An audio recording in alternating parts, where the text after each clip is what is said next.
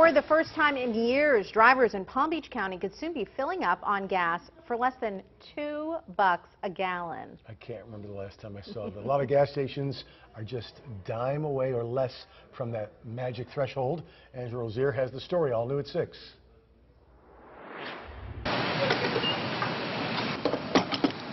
Drivers are enjoying some lower gas prices these days. More money in the bank. Just saves money. For fuel is a big cost for a lot of people who work driving around. Officials with AAA say the gas prices have even more room to fall in order to catch up with recent oil price declines. There is a surplus of oil on the market, and also with the summer driving season winding down, there's not quite such a demand for gas.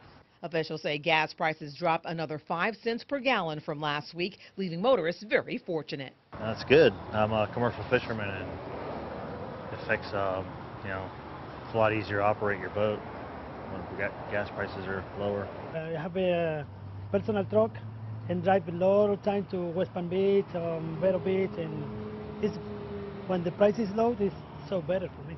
$2.02, that's the lowest price we've seen so far here in Palm Beach County, and right across the street here, $2.03. Maybe the owner will drop the price as well. In the meantime, experts say they expect the prices to drop even more before too long. In Lake Worth, Angela Rozier, WPBF 25 News.